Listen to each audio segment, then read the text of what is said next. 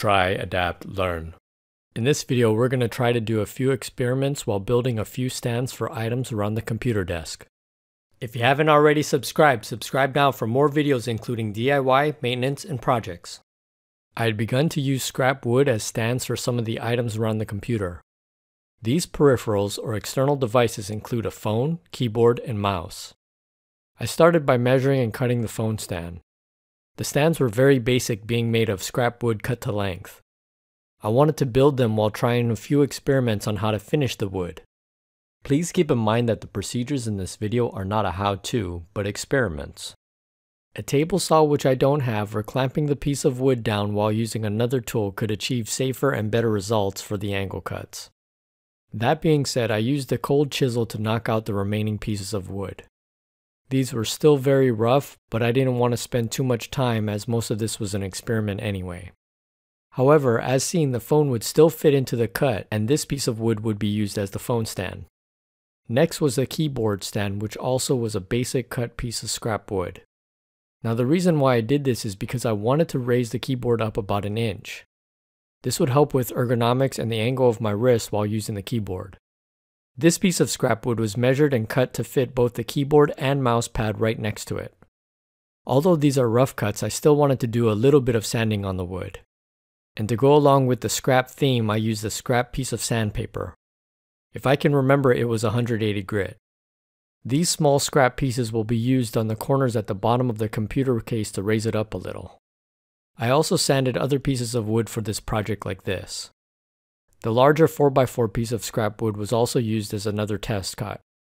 I also sanded this piece of wood. As mentioned, I wanted to use these basic cuts to experiment with wood finishes. I figured since these are scrap wood pieces, I really had nothing to lose.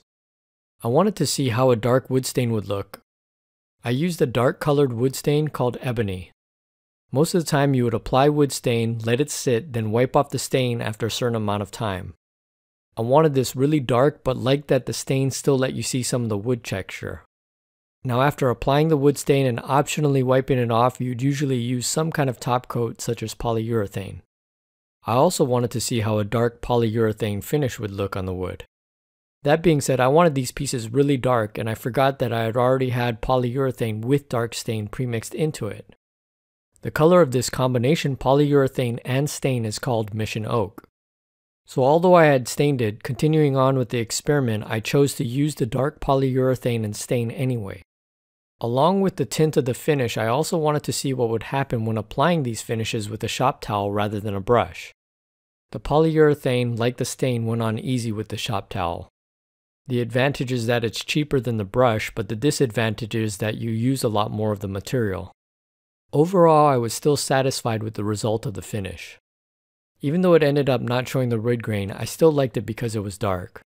In fact, it was so dark it was as opaque as what paint would be. Although it looked like it had a gloss paint job, it did have a quick dry time. The color ended up being a very dark brown. So even as a paint alternative, it does have a very unique color. So there's no clear advantages to doing things the wrong way, but overall this was a quick and easy process. I would do this again if there were other scrap wood pieces that just needed to get covered quickly with color and they aren't the focal point for the fit and finish. Here are some additional views with some of the peripherals placed on top of the wood. And as seen, most of these have been used a few years. The stands and peripherals will be placed on a desktop similar color to this workbench. And although the dark brown is really dark, there is a little bit of contrast when you put the black components on the top of it. Although I had the pieces on the wood when it was dry, I did let the wood sit for about a week to totally cure before bringing it inside. As I make new videos, I want to share them with you, so subscribe now. Also comment, like, and check out some of the other content on our channel.